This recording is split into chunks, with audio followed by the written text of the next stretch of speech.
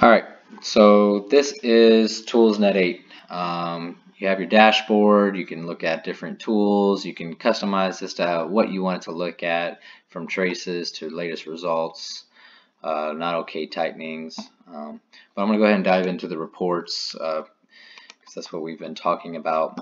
And in your reports, we'll run one here and scroll down to where I was for your tightenings. And it was these four and four.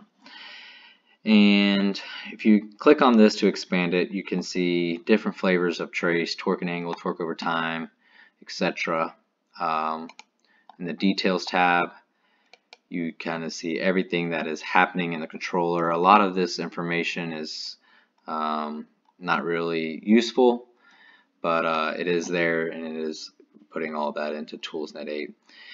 And then what I want to show you is steps. And so what we saw in Toolstalk 2 was steps 1, 2, and 3: tighten the angle, tighten the torque, and everything that occurred in those. So I'm going to expand these out as well, and you can see the results for each of them. Again, we went to 180 degrees in the first step. The second step, we went to 6 Newton meters, went to 6.11 in this case, and the prevailing torque is right here, 2.02. It's kind of hard to see zoomed in, so if I was to zoom out, it says step monitor result, prevailing torque 2.02.